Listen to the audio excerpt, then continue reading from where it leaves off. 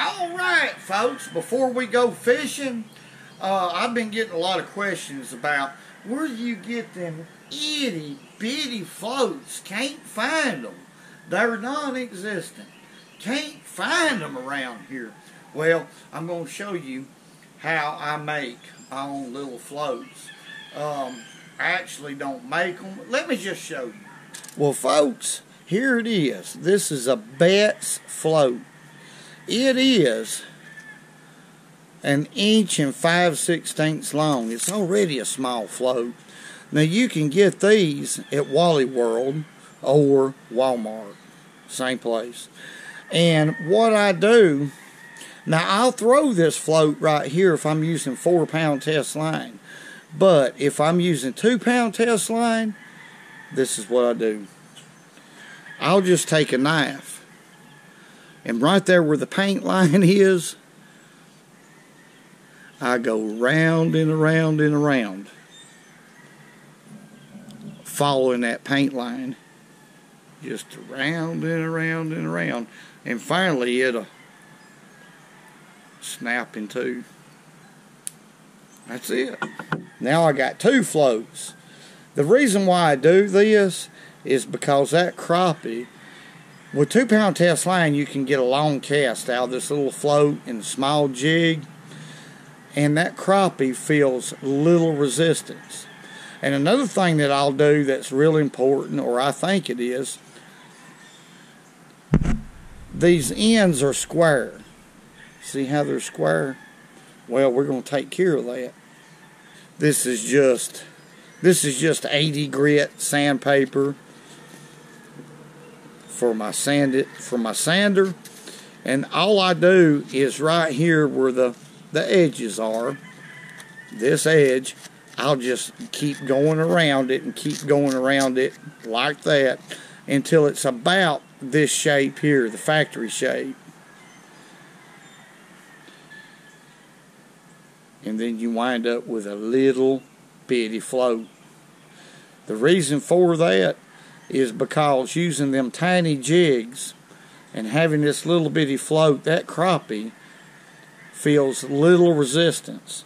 Too much resistance, too big of a float, and that crappie will spit that jig out, resulting in a missed fish.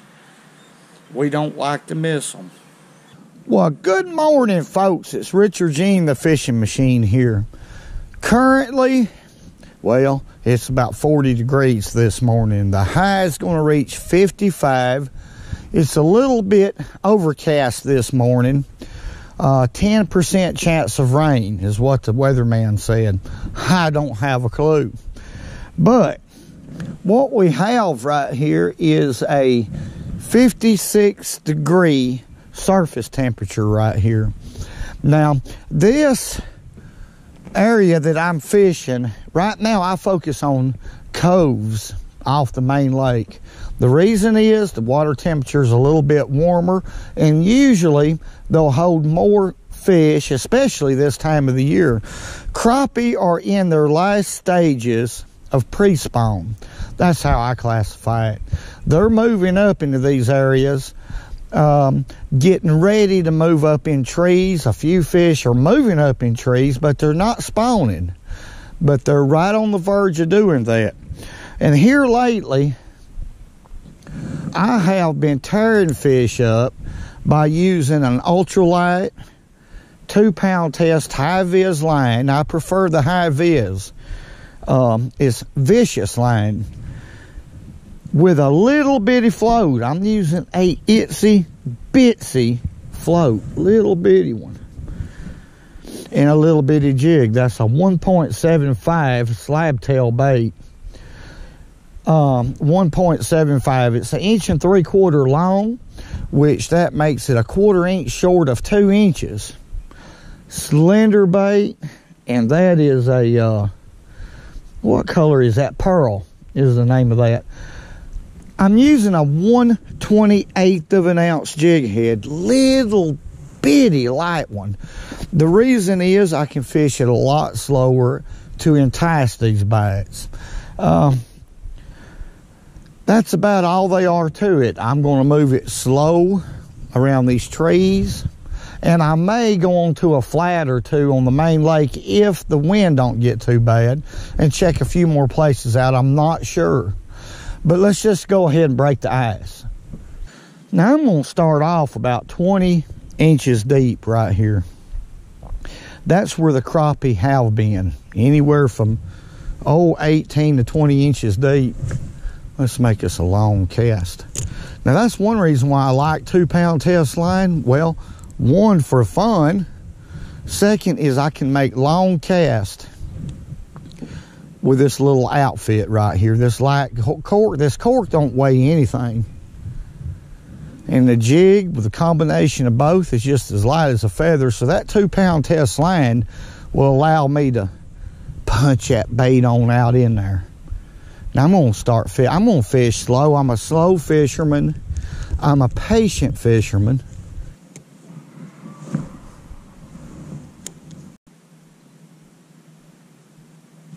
Bingo.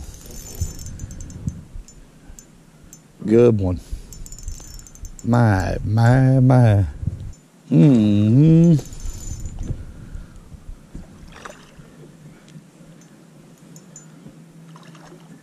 That's a sow cow.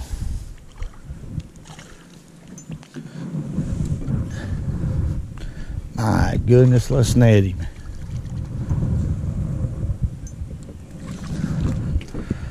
Now that's the kind of fish I'm talking about.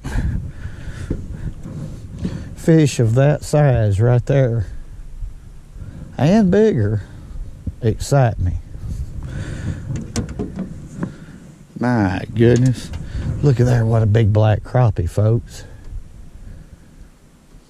That ain't your typical fart sniffer. Let's let him go.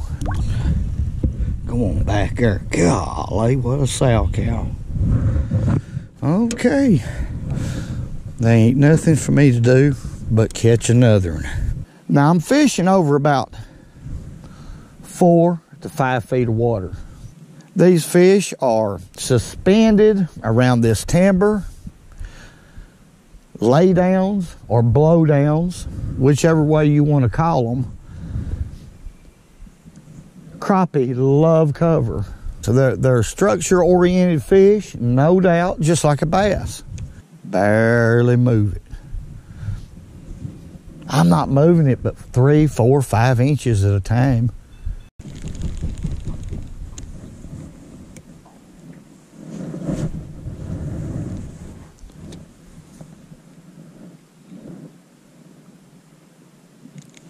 There he is. Golly. Whew. That's just too much for 2-pound line. This is a big crappie. This is a big one.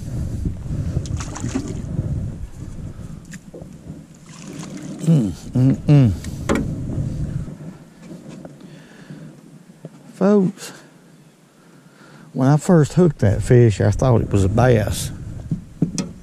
This water's warming up and these fish are really perking up. Let's let him go. That's a good one. That is a good fish right there. Go on back. They got a little bit slow on the pearl color, so I changed colors. That's one of the key things. That's just so important to do that, folks. When they get slow, I went to a shade different color. That's a blue, and it has blue metal fleck in it. That's the 1.50, 1.5 long. Half inch short of 2 inches. Same jig head, same technique, and bingo, it worked. Change. Woo. Look at the pretty blooms. Is it or is it not a blessing to be out here? Yeah, it is. No doubt.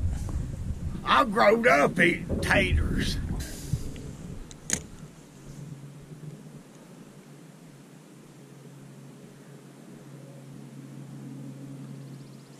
There he is.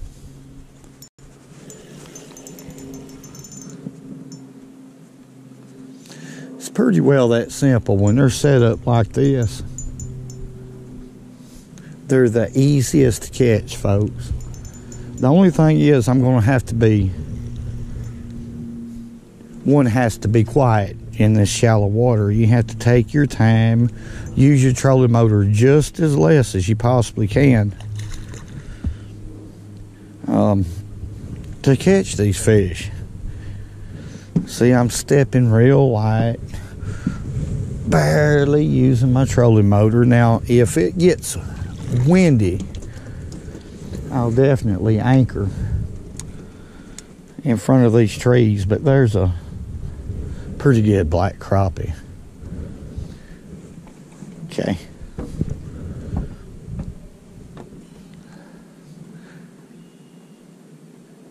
To be quiet is very, very important. Let me. Whoa. Somebody behind me. I can't. I got an adrenaline problem that hinders me out here. All right, fella, go on. The only thing that's on my mind right now,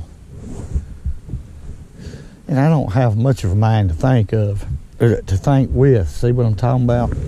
But the only thing that concerns me at this time is to catch another.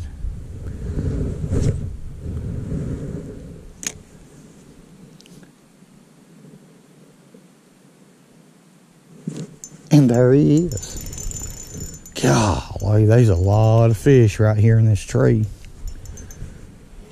My goodness. Let me get away from them.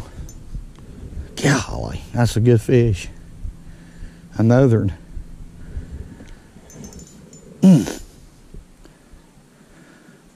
I enjoy this. This 2-pound test line is something I enjoy.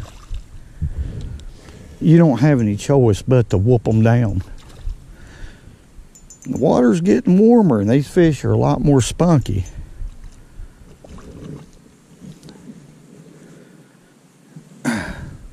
This is a little dyeable reel right here. It's a Reverse LT1000. They're not that expensive, folks, but now about everything that I have now, or I'm going to have, is going to be dyeable reels. They're making them better than what they did in the 90s. That's a big one. Come on in here. That's a good one. That's a good one right there. That's the way, well, the way we say it here at Gooden. G-O-O-D-U-N, Gooden. And then I always like to go on it. When I say on it, that confirms that it's a fact. If that makes any sense. Let's let him go.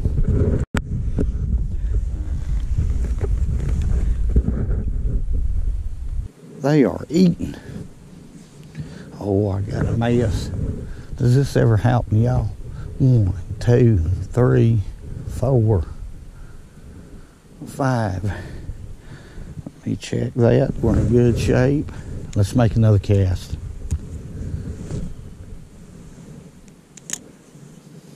All I'm doing is just reeling it back real slow.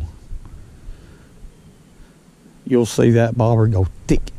Then it'll sink out of sight slow. That's a crappie.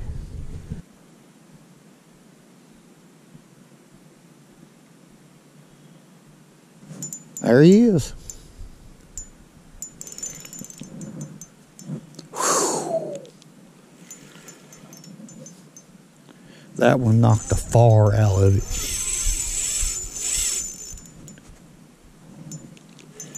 I don't know.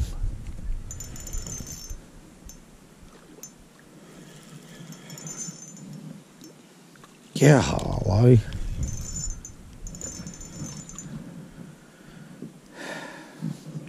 I'm going to tell you why that crappie stripped that drag like that.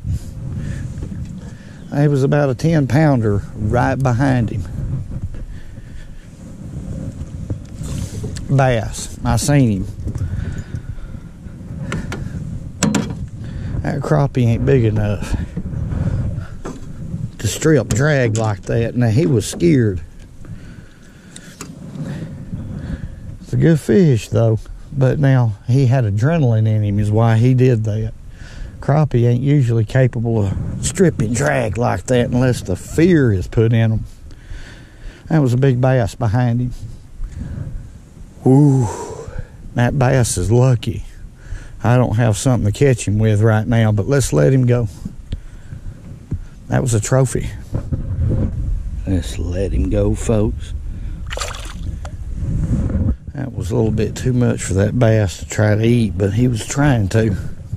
Man, I'd love to got a hook into that fish. I'll come back and catch that fish probably. Well, folks, that was certainly a lot of fun. In fact, it's a blessing, a big blessing, to be able to go out here and enjoy God's great outdoors. I want to say thank y'all for everything y'all do, all the great comments. Dog.